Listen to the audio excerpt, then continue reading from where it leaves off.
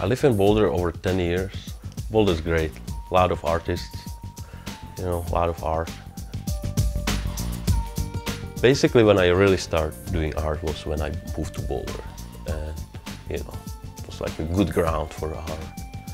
You know, a lot of people who understand and had the time slow down and look at it, you know, that's kind of neat.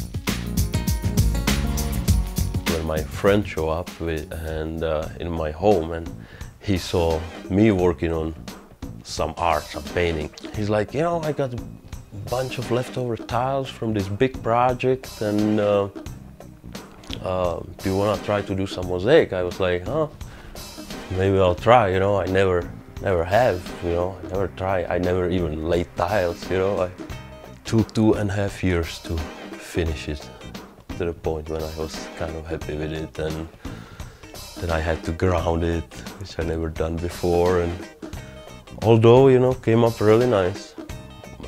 Big mosaic which is in shine.